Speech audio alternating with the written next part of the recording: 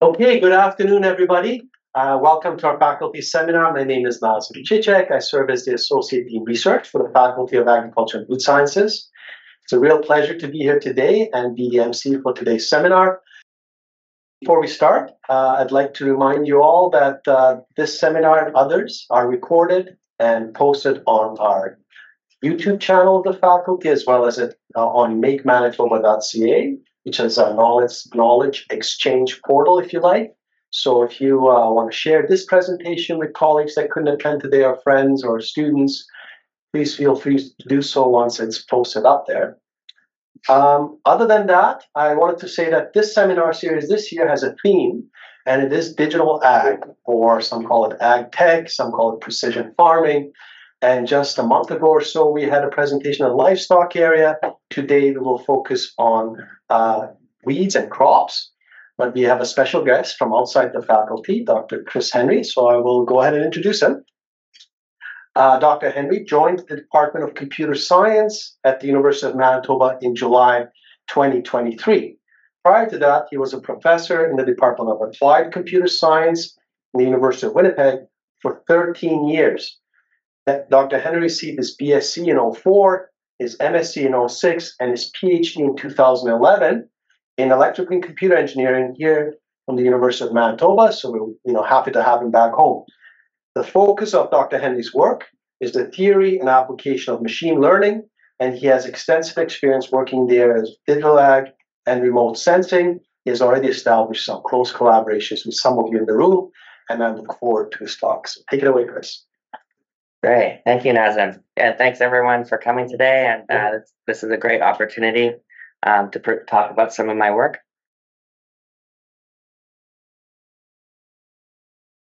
Bear with me. Okay. I'd like to start a lot of my talks with this cartoon. So it's the ideas we're going to be talking about today have been in people's consciousness and minds for 70 years. And so I'll be talking today about a sliver of some of the ideas that you see in this cartoon that are developed by my research group called the Terabyte Research Group. The focus of our group is developing or creating labeled data sets for machine learning applications and using those labeled data sets to create machine learning models and algorithms. Our group is led by the three of us that you see here. We're the principal investigators. And a lot of the work that I'm presenting today is due to a lot of people that work for our group. This column on your left is all of our present HQP, and then on your right is the past members. And so a lot of the past and current members have touched upon some of the work that I'm going to present today.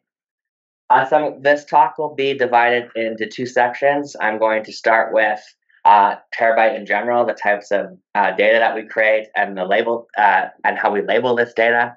And then I'm going to talk about some of the machine learning model projects that I'm leading together with my students, and then end the talk with some future directions and collaboration opportunities. So Terabyte in general has spent a lot of time since 2017 thinking about and creating labeled data sets.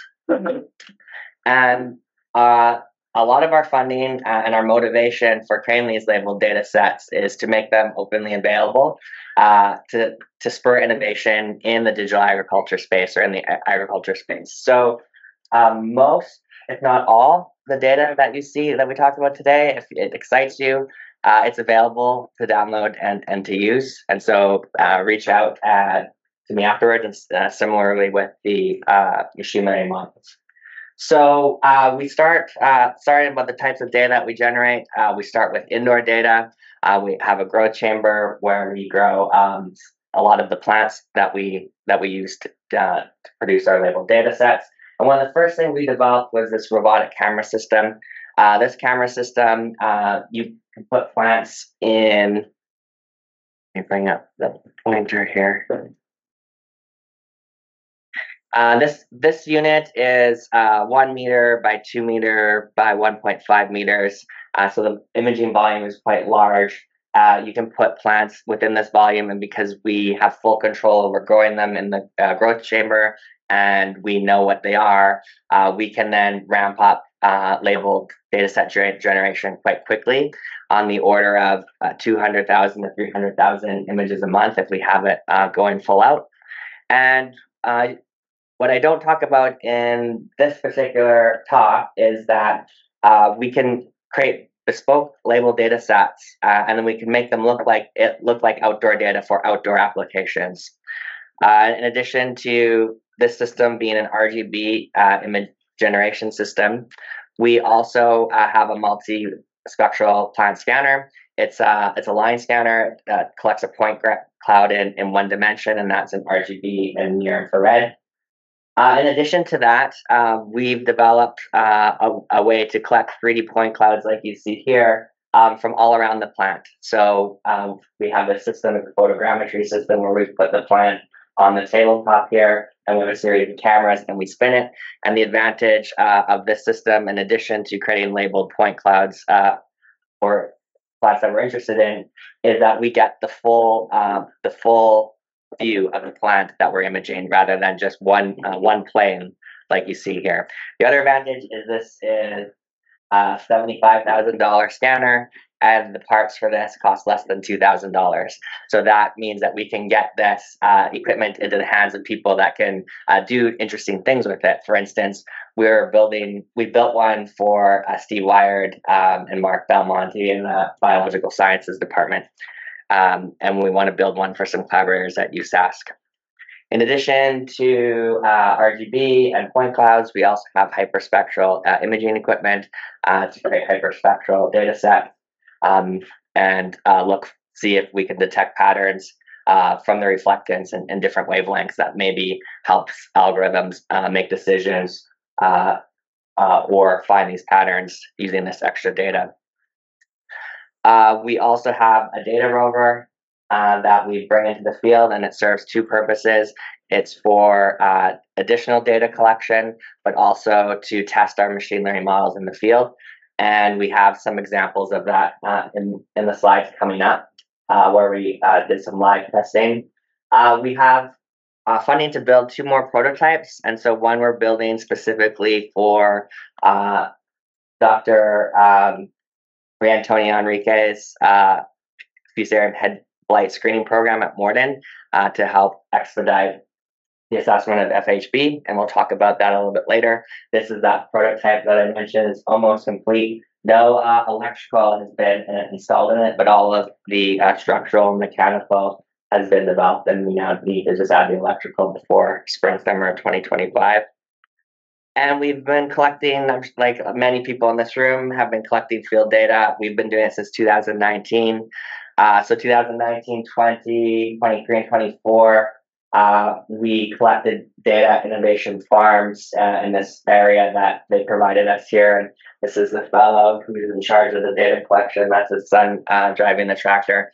In 2021 and 2022, they started to allow us for those years to just have this plugland untreated so we could collect the data. So we have this data as well, and we typically collect it with a tractor and a camera and a boom, although we've upgraded the camera since this photo. We have not forayed much into drone data collection. We have a bit of drone data collection from the Morden Research and Development Center, and then I'm working with Rob Golden, Dilshan, and Nassim on their project that they're leading with drone data collection. And so I hope to get more into that side of imaging for different applications. And then one aspect that's not the most exciting part of the work is actually making the data available for others to use. It's not as straightforward as you might think when the data volume gets large. And so we've developed a portal that's hosted by the Digital Research Alliance of Canada. We have a local storage, a local server. It's one of these that we see here, 480 terabytes. And that system is mirrored to an object storage system hosted by the Digital Research Alliance of Canada. And then we have a cloud instance that runs a portal that allows people to access the data. And we spent actually a lot of time and energy trying to get this working so that you can get data quickly, even if there's multiple users accessing the system. And so when I say it's any of the data in this talk is available, it would be available via this portal. Okay, so now I want to talk about a few digital ag applications. The first one that I want to cover is on fusarium head blight detection and severity assessment. And this is starting with our 3D point cloud data. So many of you in this room know about fusarium head blight, more details about it than I do. But for those of you who don't know, it's one of the most significant wheat disease. And the best way to fight FHB is through developing resistant varieties. And this work is done. One of the largest nurseries for doing this work is at the Morton Research and Development Center.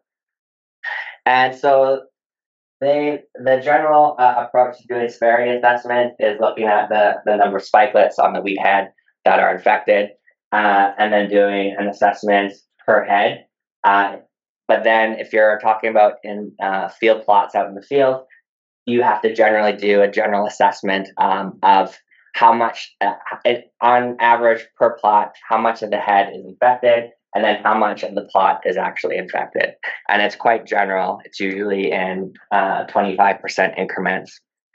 And so we wanted to see, this work was, the point of this work was to see if using that multispectral scanner that I mentioned, if we can develop method A to detect the presence of fusarium head blight, and then if we're successful detecting the presence of fusarium head blight, can we develop a method and automatically assess the severity index? And so we need to work closely with the Morton Research and Development Center because we didn't have the capability to inoculate any of the wheat that we grew. So their team set up the wheat experiments according to standards in their profession and inoculated the wheat. And then we brought the scanner out to the Morton Research and Development Center and set about scanning the wheat heads, the wheat plant, the entire plant with the scanner. And then as we're doing it, we relied on their technicians to have an assessment of the severity of each of the wheat heads. Once we went through that process, we won this work. The work I'm presenting today is considered developing models and two approaches. And one is by putting the 3D point clouds into a structured grid, and then the other is working just with the point clouds themselves. And so the first step that we took was working with this structured grid. So imagine this line scanner scans the plant, and it's finding points in 3D space is based on reflectance that comes back to the sensors. Well, those points arrive in, they can be in any order, and they're not structured with respect to each other. So you get a list of points, and those points come with coordinates. They also come with an RGB and near infrared value. And then if you were to take those points and then plot them, you would plot them all over the place in 3D space. That's fine, but when you use machine learning models, one of the benefits or advantages of using them is you're not just making decisions based on spectral signatures of points, you're making decisions based on structural and shape-based components of the data. So in order to do that, one approach is to put the points into a regular grid. And we did some of that through processing with CUDA using graphics processing units. And then once we had the data in the order that we wanted to work with it, we took a few different approaches. First, can we detect it? Then we weren't sure when we set out if we were able to detect it. The next was, can we just count the number of heads? Can we develop a model that counts the number of spikelets on a wheat head? If we were successful for that, could we then develop one that counted just the infected spikelets?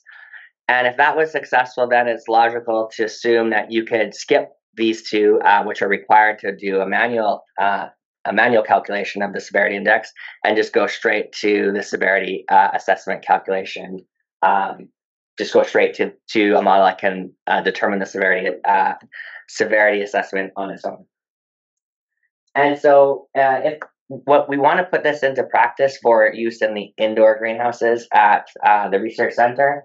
And the pipeline that we have set up would be something along the lines of you scan a weed head. Once you scan the weed head, you determine if Fusarium head blight is detected or not. If it is detected, then you can consider one of these two methods to do the severity assessment. Otherwise, just for our work, we were also just counting the total number of spikelets for in the event, even if there was no, even if we didn't detect the presence of Fusarium head blight. For this work, point clouds are three-dimensional, and so we naturally wanted to work with three-dimensional convolutional neural networks. It is possible to work with two-dimensional convolutional neural networks. The main thing here that's the reason why we went with the three-dimensional case is that when you're convolving the filters, you convolve them in 3D space, and that's important to capture the 3D structural information. And if you take that approach, the idea is the third dimension should provide more information to the model to make a decision, and therefore you don't need as much data. So if you've heard about training convolutional neural networks, they can sometimes require tens of thousands, hundreds of thousands of samples per class, depending on the type of network that you're working with. And then once we decide on this approach, we created our models from scratch. And in this case, we did a grid search on the different types of parameters, the number of layers, number of densely connected layers, and so on. And we had a small size data set because we were collecting this data manually and labeling it manually. And so taking this approach, we then we went through our search space to find the optimal design of our convolutional neural network. And for the different types of problems that we were trying to solve, so classification, number of spikelets, number of infected spikelets, and severity index, these were the different model parameters that we came up with. And then these were some of the results that we had. So first, this section is just Fusarium head blight detection.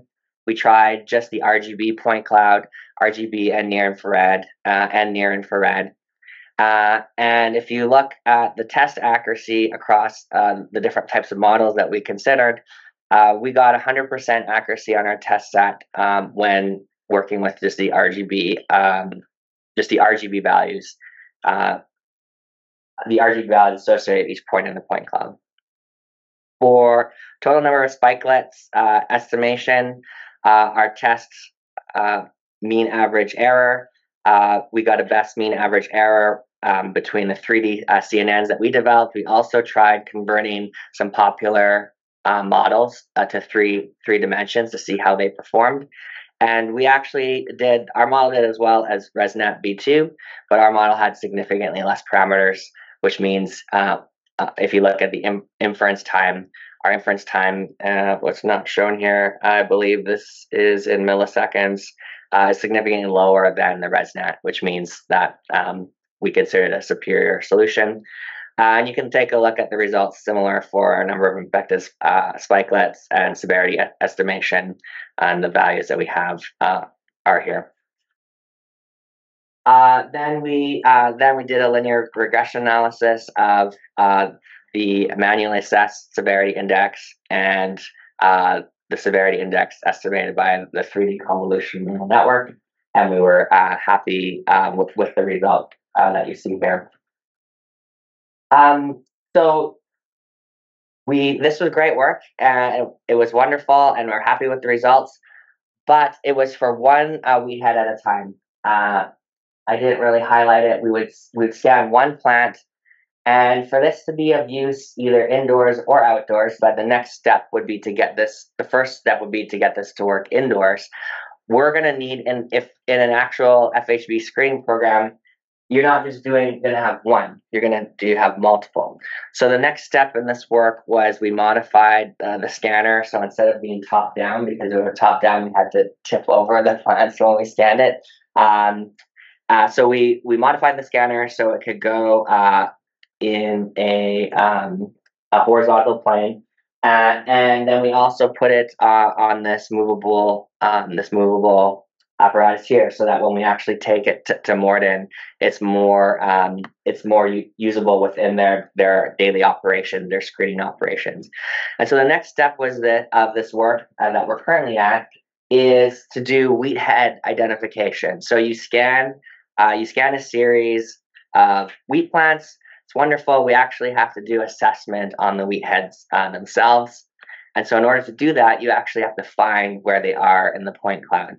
And so that's what the focus of this work was. And for this particular project, we decided to try out approaches where we didn't actually have to put the points in an ordered grid, because that was part of the computational complexity. And there is a lot of wasted space. If you put point clouds into a structured grid in 3D, you're going to get all your data points, but you're going to have a lot of points around that plant that are just null values and actually don't contribute to any of your calculations. And so this point net, I refer to other people's work. I give the references down here. PointNet provides a solution to that problem by working with the points directly and not having to put it into a structured grid. And in order to use this network, it requires a fixed number of input points, but we couldn't guarantee that because real life is messy, and we had all sorts of plants that we were putting in front of our scanner. I should mention we grabbed 576 samples, where the number of wheat heads per image ranged from 3 to 11. And so what we would do is we would put a sliding window through our point cloud and just grab different sections of the data set. And this actually led to a natural data augmentation. So we were able to significantly increase our data set by doing that. And the only problem is your number of points is not necessarily, or the size of your window is not necessarily a multiple of the input number of points that you need for the network. So we would go left to right, discard the last one, and then go right to left, and then discard the first one. So we had uniform segments. And then taking this approach, though, you have to eventually classify this data. And so if our model is producing results, it would be great if I identified the wheat head in both segments, but it's not necessarily guaranteed because you are slightly changing the problem.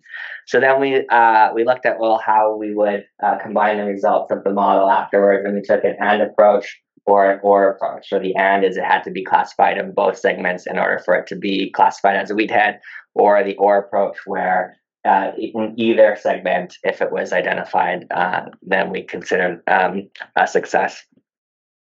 And so we then did a similar approach where we did this grid-based optimization of our algorithm and considered different configurations of input size, epochs, batch size, learning rates.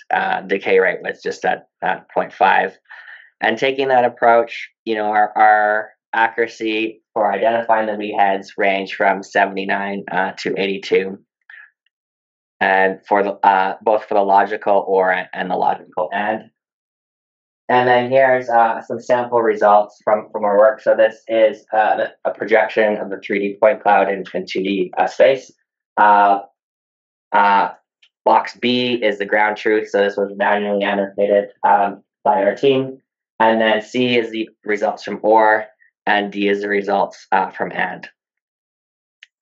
And so this is where we're at right now. We want to eventually, once we move past this, we want to then do once we have identified the heads, we want to do the severity assessment for multiple wheat heads, and then put this into production at the Morden Research Center. I'll talk a little bit more about that.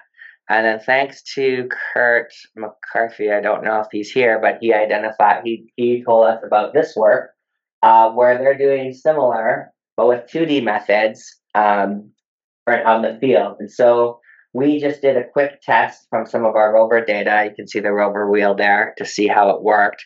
And at first pass, and because Morden had had set aside some research plots for us to drive the rover through and collect data that wouldn't affect any of their experiments. First pass, it looks like it's working. So when I come back to this in future directions, this will be something that we'll consider as well, because we want to a solution both for the field and for the indoor case. Okay, so that was the first application. Next application is plant classification or weed classification. And so in this approach, we wanted to use some of that data that we had mentioned, where we had weed-free crop imagery or field imagery, and we had field imagery where we let the weeds grow. And we wanted to see, we developed ways to ramp up data set creation, because the biggest bottleneck for machine learning development is creating the labeled data sets.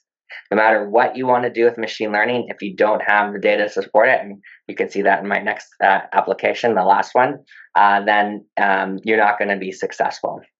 And so this approach is an area of interest to me, is how we can use some of these generative models to synthesize the training sets for to reduce the amount of time and money it takes to develop these models. So what did we do? We went through our data that had crops. We picked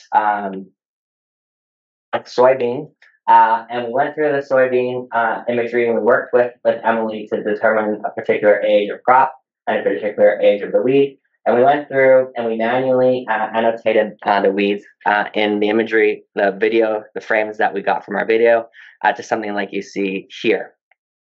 Then we trained StyleGAN, produced by NVIDIA, to create synthetic weeds, and we could then produce a whole bunch of these synthetic weeds, and I'll show you some examples in a moment. So this is red root pigweed. 4 of these are real, 4 of them are fake. I won't put anyone on the spot.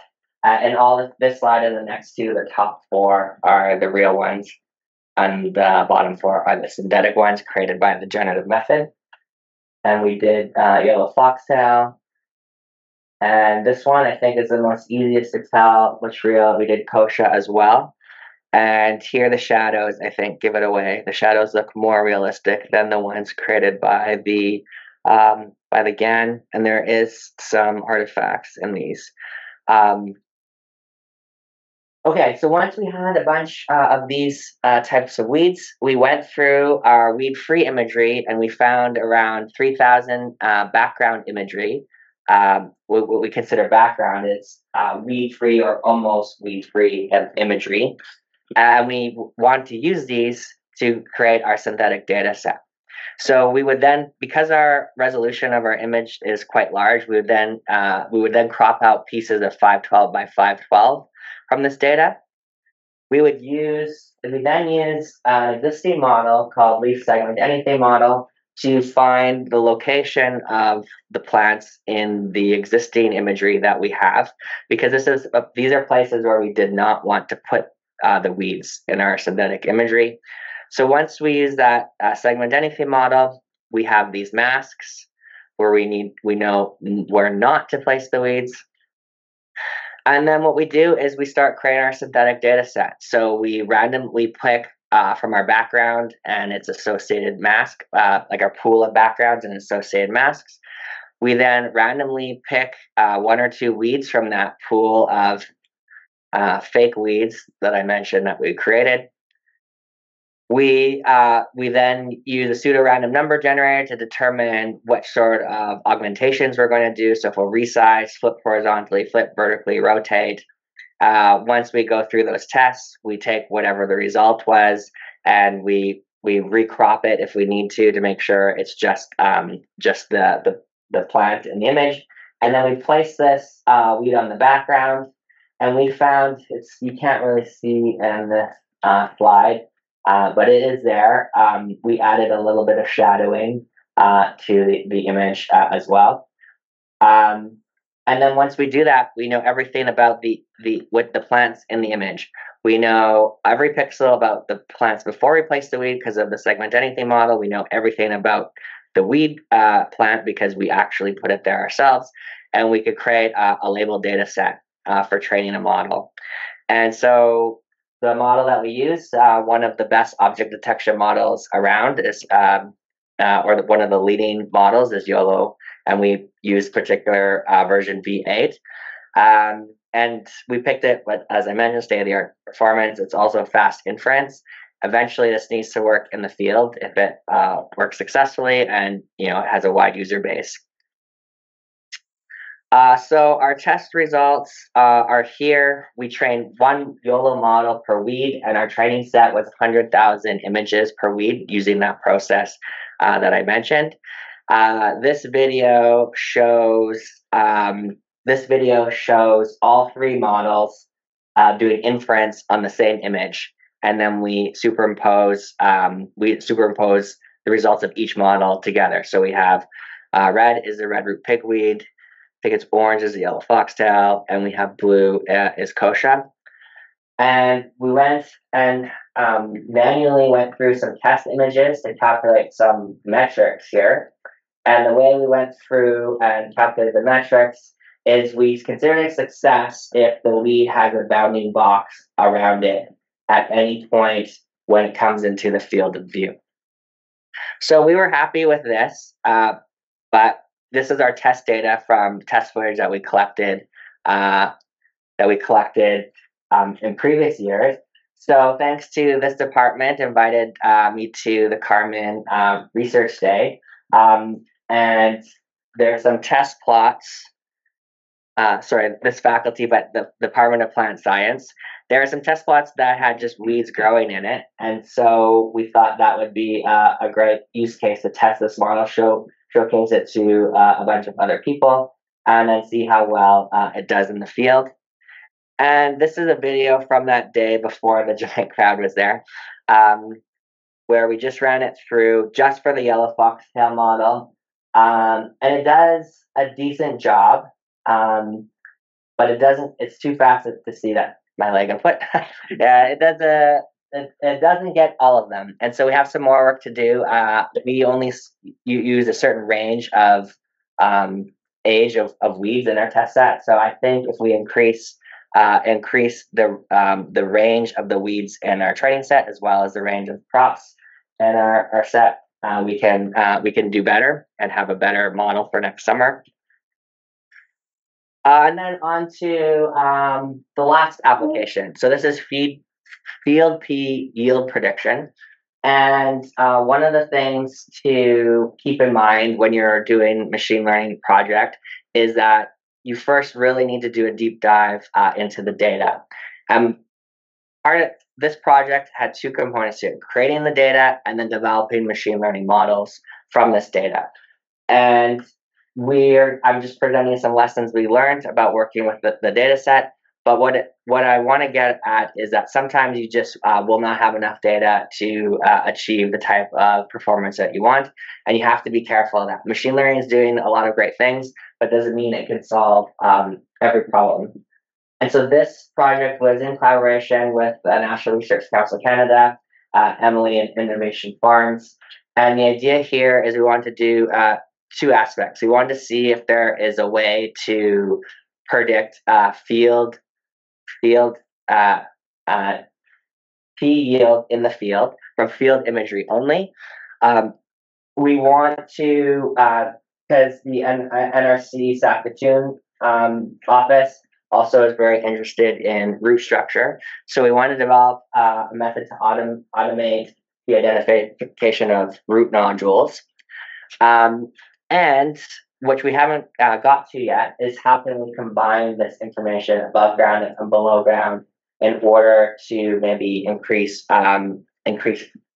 prediction, yield prediction results. And I'll come back to that a little bit later. So what we have in this data set is we have 2 seasons of yield data covering 36 distinct plots. In 2023, 6 collection dates. In 2024, 10 collection dates. And each plot had 4 distinct videos depending on how the camera went over it on the day it was imaged.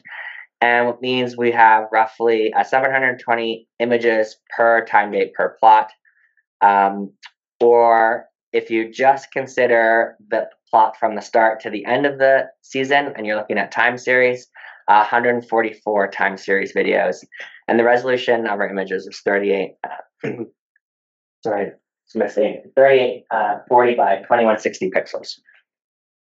So some of the things that we considered in this work, some of the different types of experiments that we tried,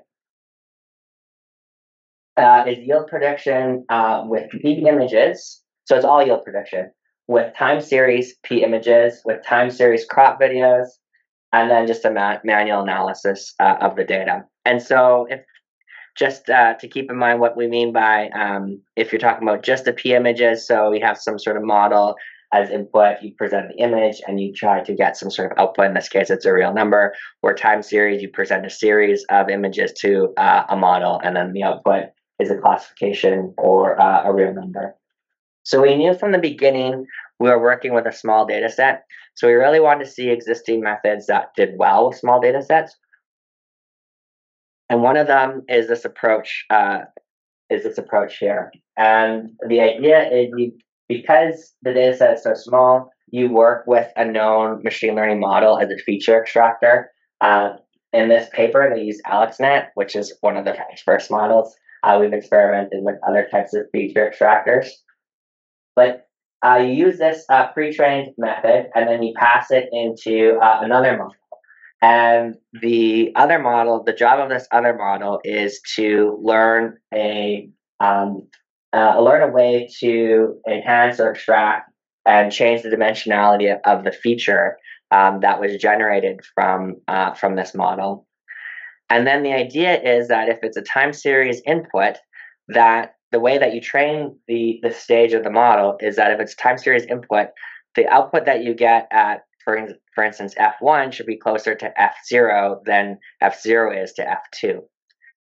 Because the idea is the data is progressing in a series and it's of crop data. And so this idea of monotonic crop growth in the time series. And then you train this model in two phases. You train it by freezing this and training this with this loss function. And then once this is trained, you freeze this and you fine tune this also with this loss function. And then you create this time embedding where you subtract from each one of these the original feature vector. And that should be a very nice descriptor of the input at that particular point in the time series. And from there, you can do whatever you want with them. You could, for instance, just use a clustering algorithm if you are going to do classification, or in terms of regression, you can use a fully connected neural network or support vector machine. And so we tried that. We tried that by swapping out this feature extractor with different types of more current networks like Inception V3, Vision Transformer, and Swin Transformer. And so swapping out this part here, we didn't get any successful results. So the next thing we did was we tried to eliminate these embeddings. So as I can show you in the image where we collected the data, there is a great variability over which portion of the test plot that you imaged when you're driving a camera over top of it. So in other words, we're not capturing the exact same view of the test plot each time. So the idea that this starts to become a representative feature of the plot at that particular point in time does not hold.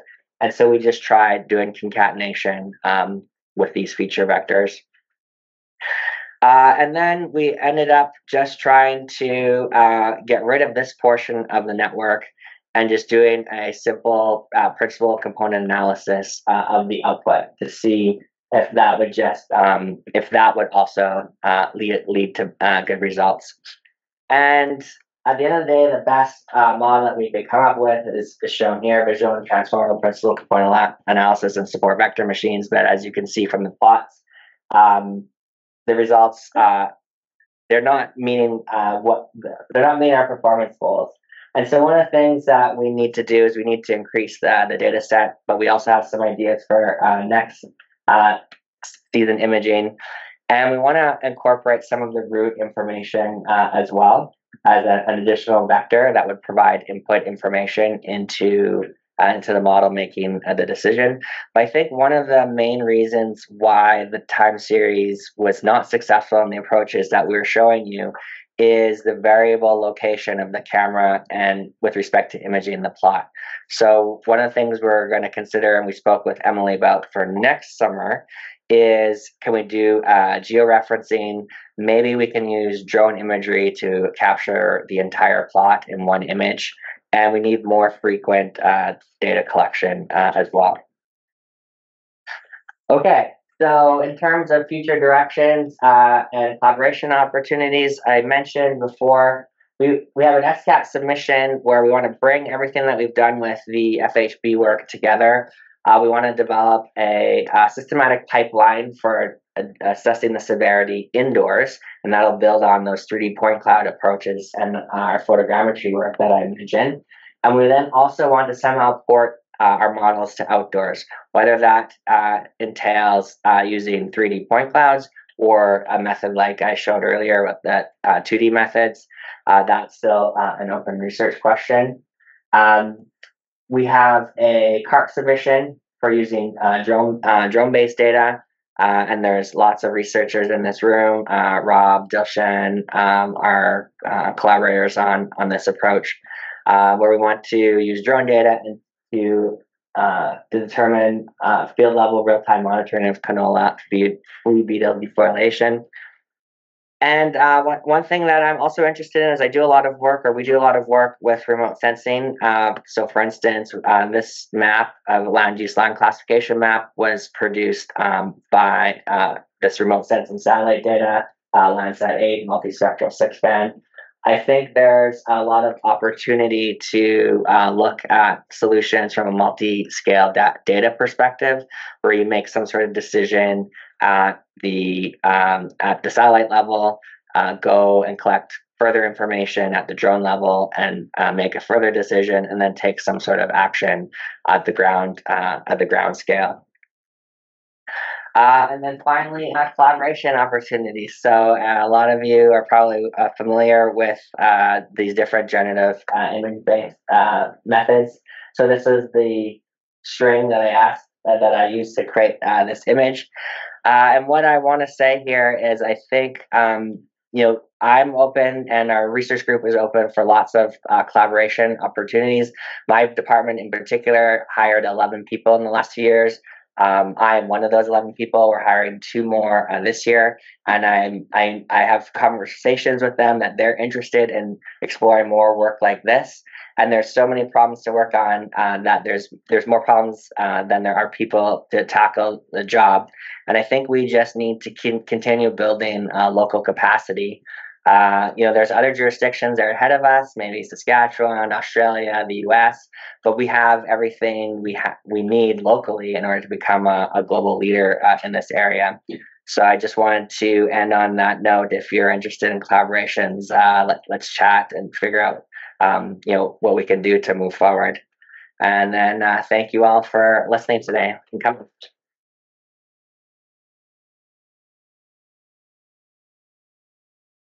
Thanks, Chris. Excellent presentation and finish on a really hopeful note. So any questions for Chris? I know we have just a few minutes, and you certainly can leave at any time, but can I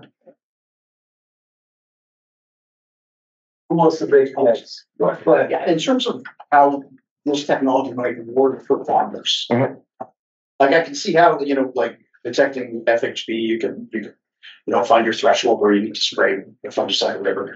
I guess for the detection of the weeds, is there a certain idea that you have to have a very precision kind of weed control thing where you can identify each one? Is that the goal? So there's definitely researchers in this room that can speak better this than I can, but I'll give you a computer science answer, and then you can talk with the plant scientists in more detail. My understanding is that, right now, all weeds are blanket sprayed. The whole field is blanket sprayed. So by being able to just spray each weed individually, you're reducing your inputs. But even if you still spray every weed in the field, now you're breeding herbicide-resistant weeds. Sure. And so the idea that Rob's team, Rob and Dilshan, are looking at is how to determine which weeds actually should be sprayed and which ones shouldn't. Okay. What I sort of thought. Yeah. Anybody else? Any questions for Chris? Dilshan. Hi, Chris. That's the presentation. So my question for regarding my FHP project. So when it comes to the real scanning, like 3D scanning, if that's the way you want to go forward, how you can do that in the field level? Okay. So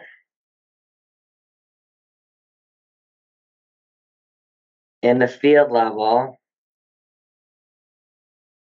we would most likely take our experience. Well, the goal right now is to take our experience with photogrammetry, but to do it outdoors, which you cannot see in any of our photos. But our data rover has position. We have a boom that can take 4 or 6 different sensors on the front of it. So as long as you position those cameras so that you can get multiple views of the thing that you're looking at, you can then you can get your 3D point clouds through these different photogrammetry methods. So we're going to explore that for sure, because that's the point that we came from.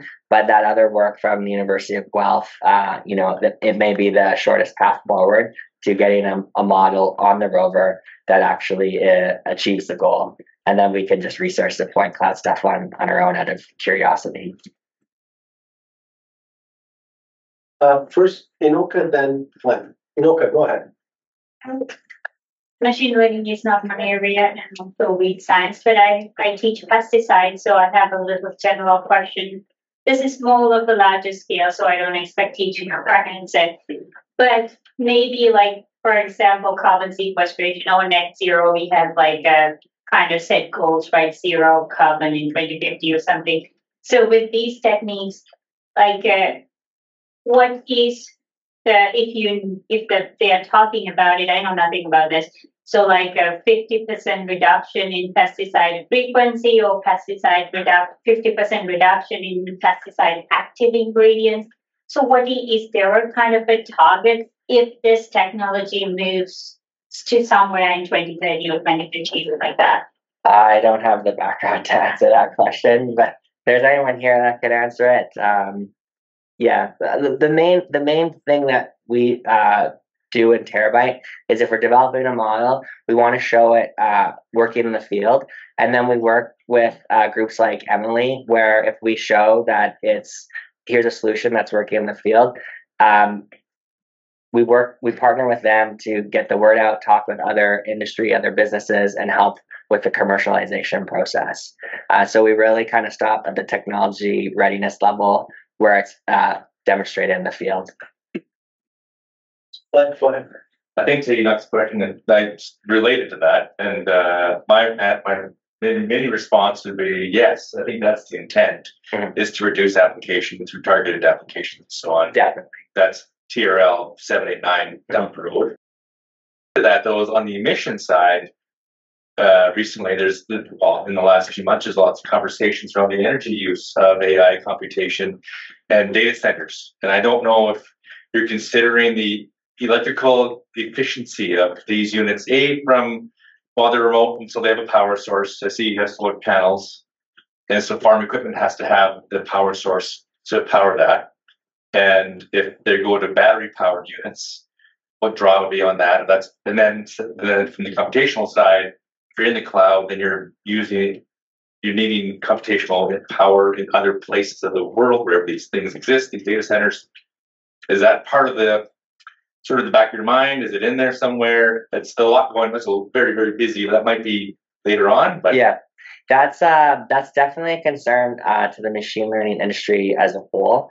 So just on the computer science and machine learning research, people are investigating ways to get at the same performance level with less computation.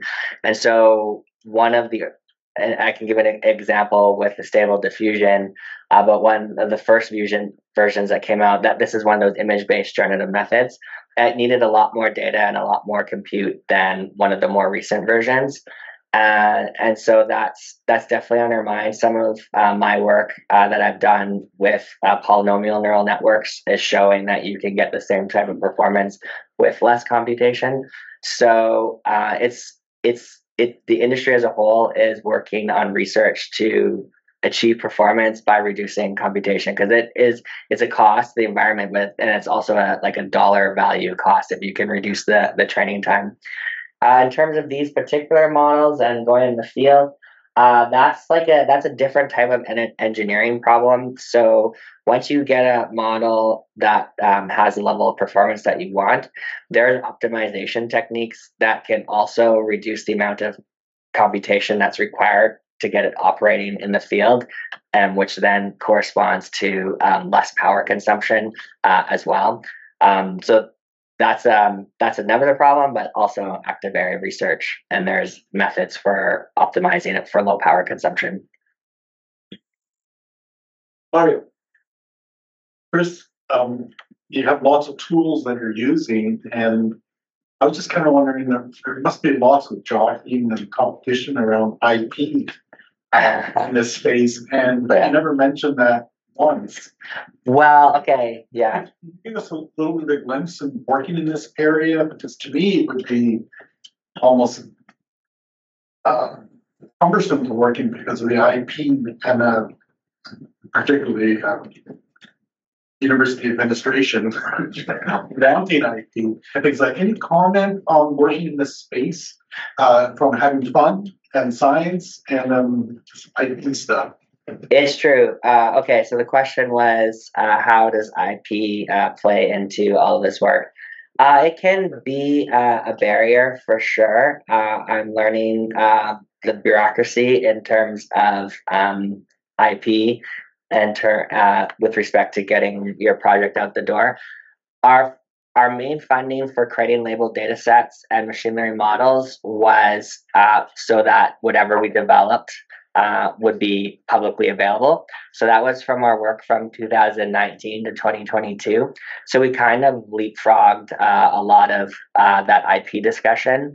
What I try to work with the lawyers and I guess the IP officers is that when we put forward one of these submissions, that everyone retains their background IP, and that any IP that arises from the project is discussed at a later point, trying to kick it down the road. We'll see if that's if that's a feasible approach, but it does come into the conversation. And I find the best way to do it is to get every person that's involved in the IP process into the room, just talking with each other instead of back and forth over emails. It's a barrier to a lot of this work, though, for sure. Just going to ask you something. You mentioned the low ground imaging around root nodules and so forth. Right. Really interesting stuff. I didn't even know you guys went to that. Can you speak a bit more how your tools can maybe help some of our soil science people that work in that soil plant, critical zone? That's right. Yeah, thank you. So I didn't circle back to that. I forgot to. So for the root work, the first step is automated nodule detection, and that I think is a pretty straightforward computer vision approach. Those roots are grown in rhizoboxes, and they're like these clear boxes that are everyone here probably knows way more about it than I do. So that's the first step. I think that's easily achievable. We just need a certain data set size, and we can get there. But the part that I'm interested in is an area of machine learning that's kind of become quite successful is graph neural networks. So they're neural networks that operate on graph data. And what you can do is if you can train a model on these graph, you can root structures naturally lend themselves to a graph structure. Yeah. So we have a method actually that we're working on right now that can get a graph from a root structure. From there, we're looking at different ways to make autoencoders. So what an autoencoder is you just you give an image to the network if you're working with image data, and it just needs to learn how to reproduce that image on the output. But then once it's trained, you cut off the final end of it, and it produces a compressed representation of that element as input. And so what I think can be really helpful to some of these models is if we train a graph-based autoencoder. So it takes this root information as input via this graph structure. We create this autoencoder. Once it's trained, cut off the endpoint, and now we get a compressed representation of the graph that corresponds to the root imagery that we have. And that can be used as input, as additional input to different models. So we're not going to be able to image the root in the ground. At least I know there's other people that are doing that work. But what could happen is if you were, for instance, doing phenotyping on test plots, you know what variety is planted in that plot. You can randomly go and select one of your roots from that same variety and then extract that feature vector and then provide that as additional input to the model when it's making its P yield prediction, for example. And so that's where I want to move with the root structure. And I think that's could provide some useful information. Yeah, it also speaks to the whole carbon sequestration bit and nitrogen utilization efficiency and all that. So getting that information would be critical, I'm sure, in those areas. Any other questions for Chris? Yes, go ahead. Dr. Keating. You mentioned in the last time studies data that it's like around 75. But why would you be able to generate, like when you segment, when you generated samples by your own neural networks to feed the data into your other neural network to get a confidence prediction problem? Why wouldn't you be able to do the same thing from the time series data? I guess I should have qualified how it wasn't 6. So the question is, how come you can't use some of your other machine learning models to contribute to your P prediction work? So what we're trying to do with the P prediction is we have a whole bunch of varieties, and at the end of the season, we measure, how much Ps they produce. We measure the yield, and we want to, as early as possible in the season, develop a method that can help predict what the yield will be for those varieties to help with the breeding and phenotyping process.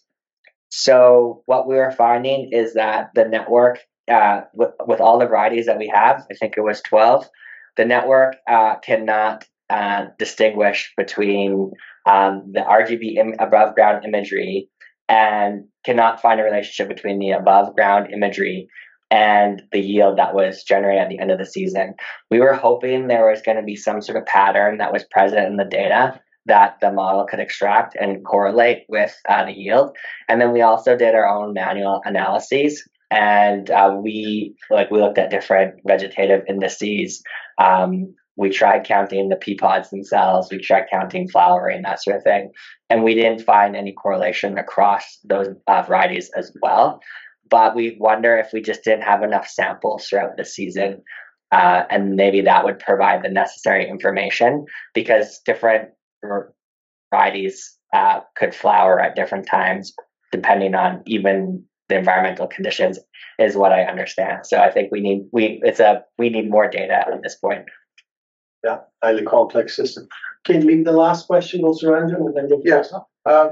Thanks for the presentation. What I wanted to ask is, how do you deal with creating RGB images? The cloud cover and everything will actually change the reflectance, right? So, and also shading. It's true. So what I think the best word. My goal was that if we had enough data, the models can see through that variation. I don't think we're at that point where we have enough data. Machine learning models, if you have enormous amounts of data, like 13 million labeled images, they can start to see through some of that noise. But in practice, what other people are doing, other research groups that are doing the same thing as we are doing, is they have these big, either have light boxes or they have shade boxes in order to try to maintain the consistency of the light that's going into the sensor. So that is an issue. Well, let me thank Chris again for joining us today, and please help me thank him for today's presentation and future collaborations. So